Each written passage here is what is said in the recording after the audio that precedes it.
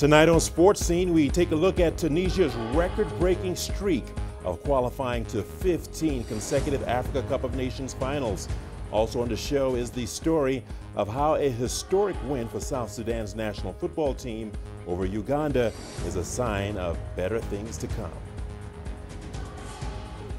Hello, welcome to your weekly sports program that brings you all the sporting news and reviews from an African perspective. We will highlight the thrill of victory while also showing you the agony of defeat. I'm Richard Nta in Nairobi. This is Sports Scene. Let's get real, let's get live, let's get started. Here's what's coming up in the show. Also on the show, we look back at Egypt's glorious football achievements in 2020 and what to expect in the new year. And we take a look at drafts, a popular board game helping Ghanaians to escape their daily hassles. Hello and welcome to Sports Scene. Let's kick off with football. Tunisia will be going to the Africa Cup of Nations finals for a record extending 15th consecutive time after drawing 1-1 with Tanzania in Dar es Salaam. Both Mali and Tunisia are also assured of winning their four-nation groups, but both are certain of qualification even if they both lose their remaining matches. Here's CGTN's Adnan Shawashi with more. Head coach Monder Lekbayer is hopeful that the Tunisian football team will achieve positive results in the upcoming matches. We've secured qualifications after 4 matches. It's important because only 4 teams over 50 have qualified early. Tunisia, Senegal, Algeria and Mali are lucky. We've realized our first objective. The most important thing is to win, convince and improve our level in the next matches in order to reach the finals. Former captain and 2004 African champion Karim Haggi says the Tunisian team's game on the pitch has not improved since the Africa Cup of Nations in Egypt 2 years ago. The effort is considerable for the past 15 editions of AFCON.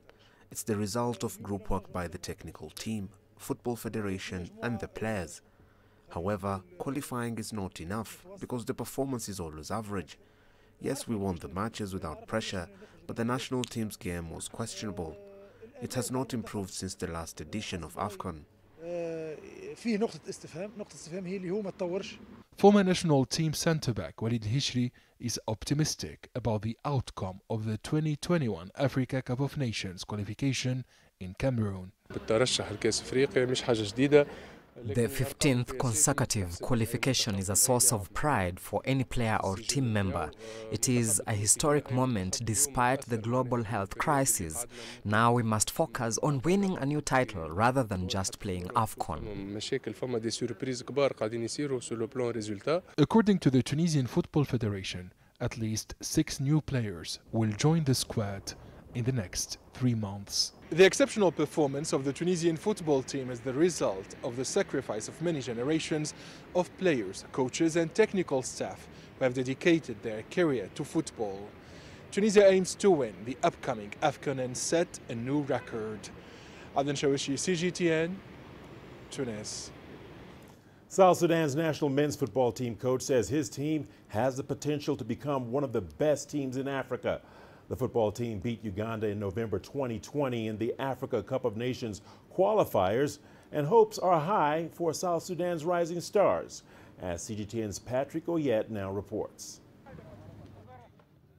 South Sudan's national football team has registered its first win in the Africa Cup of Nations qualifiers against Uganda. The match was played in November 2020 in Nairobi, Kenya. The team's coach says given the right investment in football in South Sudan, the team is capable of becoming one of the best on the continent. We got young players that we just picked from the local league, and you could see them competing against top professionals and giving their best, play with all their heart. You see, that already I feel that joy, that success in. Currently, South Sudan plays its home games in Khartoum or Nairobi. That's because the only international stadium in the capital, Juba, is under renovation. The Juba National Stadium is being upgraded using money from the FIFA Forward program. FIFA has given $5 million for the project. Upon completion, the stadium will be a 7,000-seat facility capable of hosting international matches, but there have been significant delays to the work on the stadium. The project was scheduled for completion in April 2020. South Sudan's government says the delay is due to the pandemic and the complicated logistics of transferring the money from FIFA. It is asking the public to be patient so that the stadium, once completed, meets international standards. According to preliminary committee report that I got from the expertise and technocrat, is that this stadium would last for long because it is now based on a concrete building. The national football coach says playing home matches in Juba would really help the team. I'll be over the moon when we start playing our home games here in Juba, and when we'll be able to have thousands of our fans flocking in to support us. I think that will be a big boost for the team. South Sudan's domestic league remains suspended due to COVID-19, but the government has designated one vice president to oversee sports development in the country. Patrick Oyet, CGTN, Juba, South Sudan. Schools in Kenya were shut as one of the measures to contain the COVID-19 pandemic, leaving millions of children with a lot of free time for months in 2020. A newly established football program in Kwale County in the country's coastal region went a long way to keep kids engaged when learning stopped. CGTN's Mohammed Abubakar has more. Santke Nyale is a high school teacher based in Kwale, a county in the Kenyan coast south of Mombasa City. He is also an ardent football lover. With learning suspended from March to November 2020, when partial reopening of schools was permitted, Santke decided to start a football training program. It was established to keep hundreds of youths in the area occupied. This group of players are young players in the first place. They come from different neighborhoods which have limits, and I believe as an educationist, I'm a teacher, the difference is we give them a conducive environment for them to develop holistically, that is developing mentally, leave alone them developing physically as players. I joined the team because out there are so many temptations, and schools being closed for a whole year means there was so much idleness. But the coach told us that we can still continue learning through football on the pitch. In June 2020, Nyale started the Goal to Goal Foundation, a program that would provide a safe haven for young boys in his community. One of the main objectives is to use football as a tool to keep youth in school and free from social vices.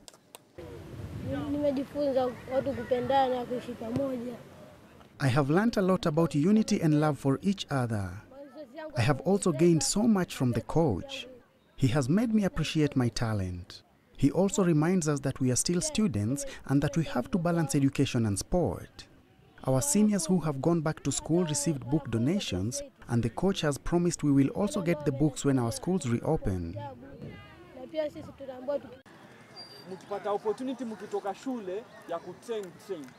Majority of the players come from low-income families and face various challenges. Nyale hopes that with each day of training and playing together, his group will adopt positive values that will tap into their talent and turn them into future model citizens. I really hope that they can understand that they can also break their limits. They can have that spirit of winning despite that they're coming from a background that has a lot of limitations, those which are visible and others which are actually invisible.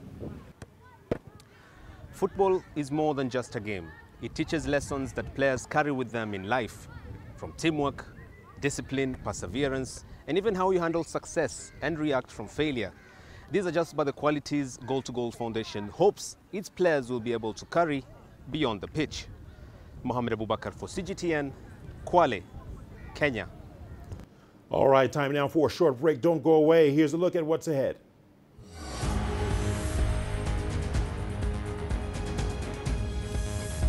We look back at Egypt's glorious football achievements in 2020 and what to expect in the new year. The greatest journeys, the greatest sights, the greatest adventures. Here in Qanater, this weir allows the locals to walk on water. We're far more than just TV news. We're your passport to the wonders of Africa.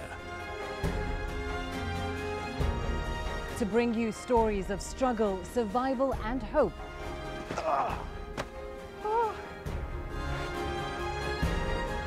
So let's explore.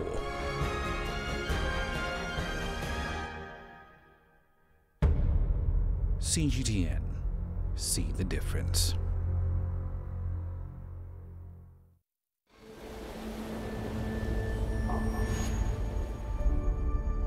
How would you create your legend? On the fields, on the tracks, in the arenas of Africa. Were you born to be a player? Could this moment be yours?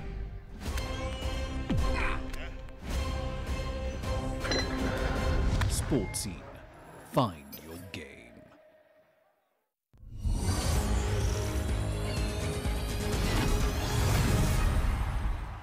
Welcome back. 2020 was a year full of achievements for Egyptian football. It saw the first Cairo derby in the CAF Champions League finals. Unfortunately, the COVID-19 pandemic deprived fans from attending these glorious football moments. Here is CGTN's Adel Al-Maroui with more. To most of the world, 2020 has been a tough year. For Egyptian football, it's been one of the best years yet. Cheers from Egypt's victory in the 2019 Under-23 Africa Cup of Nations in November extended to 2020. By February, Zamalek brought Egypt its 10th CAF Super Cup title, only to make it to the Champions League final by the end of the year. And its challenger for the title was no other club but its Cairo rival Al Ahly. Zamalek was this year's outstanding team in 2020. They won the African Super Cup and have reached the Champions League final. That's something new for the club. Al Ahly, on the contrary, is more used to such accomplishments. This awakening in Egyptian football has reached the senior national team. It started 2020 at the bottom of Group G in the Africa Cup of Nations qualifiers. The year ends with it on top. It's a successful year for Egyptian football. My only reservation is that these successes came by chance. There is no planning. I wish to see the EFA build upon the Under-23 team's success to infuse its talent with the national team. That didn't happen. We had good individual talents and coaching staff that managed to bring the best out of them. But there is no vision for the future in football. I wish next year would work on planning. Egypt enters 2021 with new challenges. COVID-19 has infected its players, including Liverpool's top player Mohamed Salah, and the young pharaohs must get in shape ahead of the Tokyo Olympics. The new year is promising a more exciting football journey for Egypt.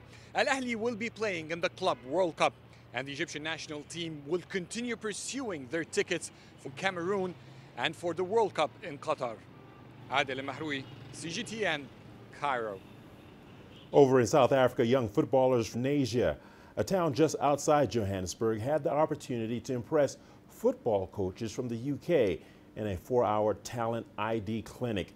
The clinic saw just over 100 kids showcase their skills for coaches from the International Soccer Academy and the West Ham Foundation. Here's CGTN with the report. Always going towards my left. Then I'm going to take my... South Africa has many aspiring young footballers, and many of them, if not all of them, want to make it as a professional. But sadly, due to a lack of support for grassroots level development, a lot of the wannabe Cristiano Ronaldos end up missing out. That could well be a thing of the past, as English Premier League clubs like West Ham send academy coaches to uplift, impart knowledge and scout for budding stars. I'm always surprised. I never come with judgments. And some of the kids have really shown me that, you know what, they have promising careers ahead of them. Others, you can tell they're at the beginning of their journey, and the fact that they can show improvements in 10 minutes is hopeful, and we're now hoping that they can make it in 10 years' time, that they actually, you know what, it's still in the game, whether it's as a paid player or just as an adult enjoying the football. I think for the community, today is very special. I think it's going to give, it's a safety net. Also, it's getting the kids off the street and things like that. It's something that we are fighting, to get them into something that is constructive. The importance of grassroots level development cannot be emphasized enough. And with an abundance of talent occupying football fields all over South Africa, like the one at Alpha Primary, programs like the one between Stars and West Ham's Foundation are key to nurturing that exciting potential. Grassroots is fundamental because where we work in the academy and in the elite tier in the UK, you don't get those players from nowhere. They're not just born great, so they have to have that development process where they go through as children, and that's fundamentally where grassroots football is the bedrock of creating that talent. Most of the PSL teams don't have time for this. They don't have the patience and time to develop players. They just want, because it's a business, they need players that's ready. So we don't give enough time and effort to these grassroots children, and I think that's where we fall short. The more exposure to top-level coaching, the better. And for 9-year-old Manchester United supporter Siham Gina, this is the first step in her dream of playing professionally for club and country. My brother used to play soccer, and I used to go with him for training, and I used to see how he played, so I thought I would take a try. Some boys are stronger and more faster than me, but I think that would be more challenge for me to get my dream. Football at grassroots level is in desperate need of coaching initiatives like this one. Getting the fundamentals right is the foundation to developing future stars, and to have experts from the best leagues in the world share their knowledge can only bode well for the next generation of Bafana Bafana and Banyana Banyana players. CS Duplessis, CGTN, Johannesburg. In Cameroon, Karine Atezembong Fomo, the only female referee to officiate in the Men's Division I Football League, has been shortlisted for the upcoming 2023 FIFA Women's World Cup in Australia and New Zealand. Here is CGTN's Mohammed Abubakar once again with her story. Karine Atezembong Fomo is a certified physical education and sports teacher in Cameroon. In 2009, she started to officiate in the Women's Football League, where she spent 3 years. Ambitious and determined, Karine decided to join the Men's League in 2012.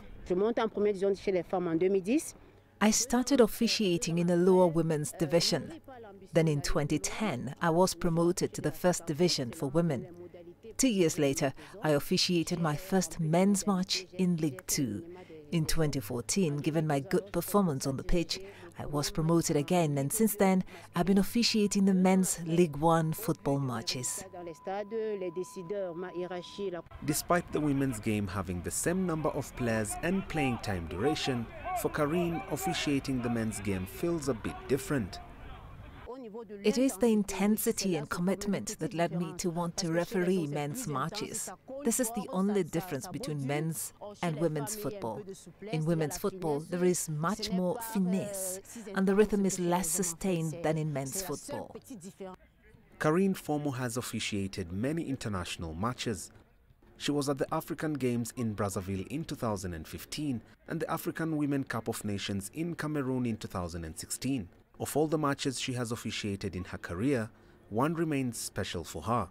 The international competitions I have participated in are a great pride for me. All the matches I have officiated since 2009 have gone very well. But the final of the Cameroon Cup in 2015 moved me a lot and will remain engraved in my memory. That day, President Paul Biya was in the stands of the stadium. For me, to lead a match in the presence of the President of the Republic remains a special and unforgettable moment.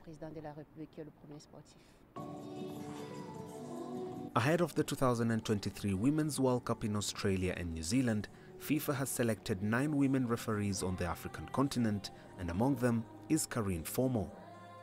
The good news, however, unfortunately coincided with the death of her father. I was in a very difficult period when I received the invitation letter from FIFA. I had just lost my father. It is thanks to my father that I am at this level today. But I must admit that it was a pleasure to be among the referees pre-selected by FIFA.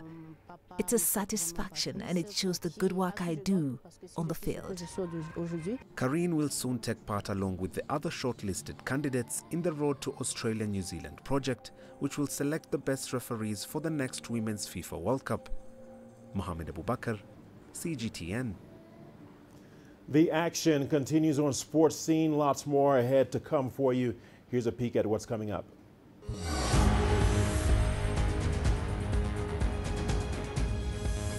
Well, coming up, we take a look at Drafts, a popular board game helping Ghanaians escape their daily hassles.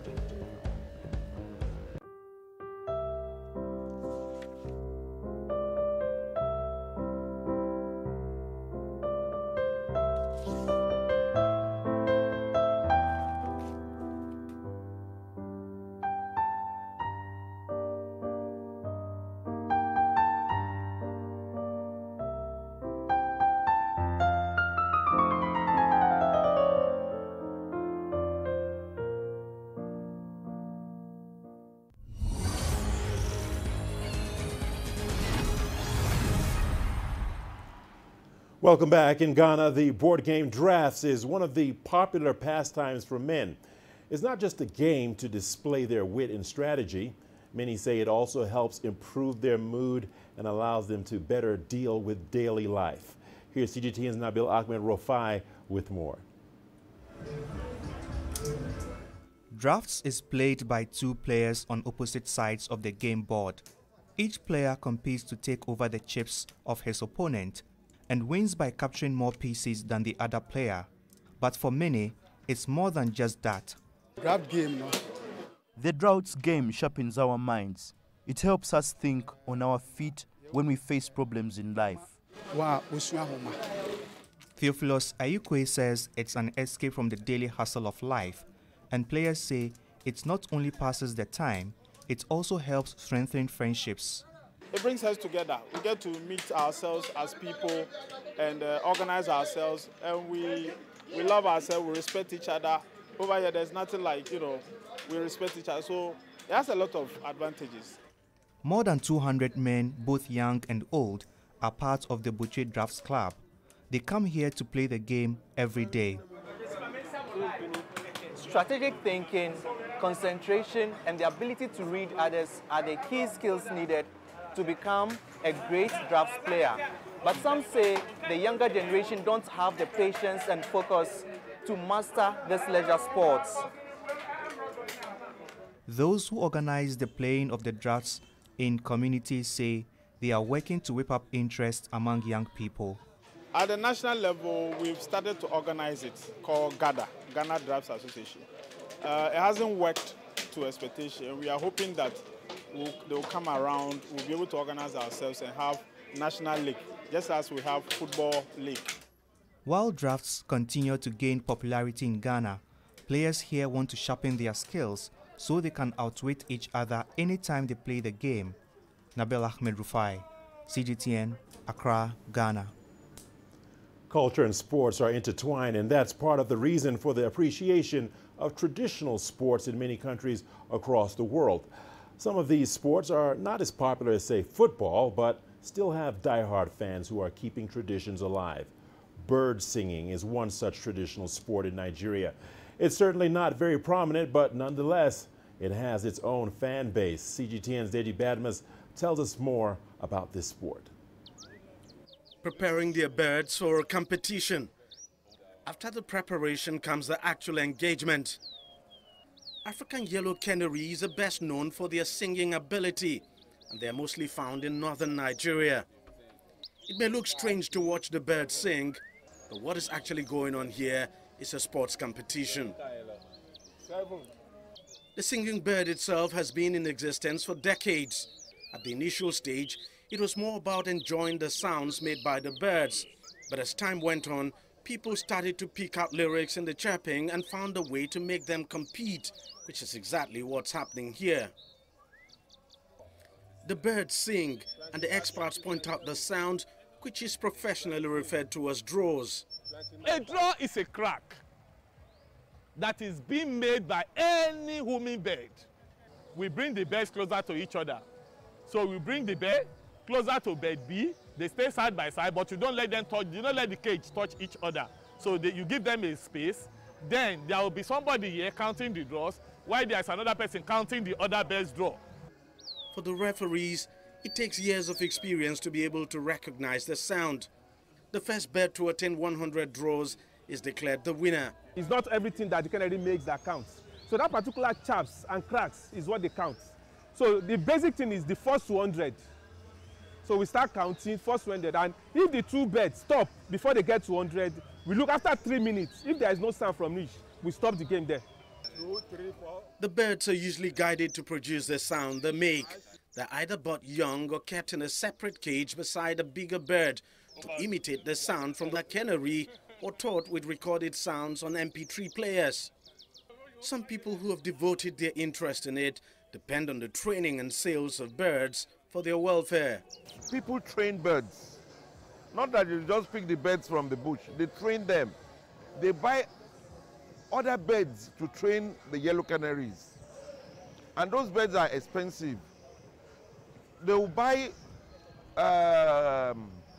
young canaries, train for like 1 year, at times 2 years, and they will sell at higher rates. Singing bird is on the traditional sports in Nigeria. The competition is held annually with the target of attracting more players, especially youths, into the sports. The promoters believe government support will make a difference for the advancement of the sport in the country. Anytime the competition is being held, you see most people from basketball, they come to watch the game. We expect the government to finance and boost the competition. Because most of the time when this competition is being held, it is being carried out by private entrepreneurs. So we want the government to come in. Currently, the sport is being played in about 4 states in Nigeria. The players are now pushing to expand it to all the states before making a push for the continent. Deji Badmos, CGTN, Lagos, Nigeria.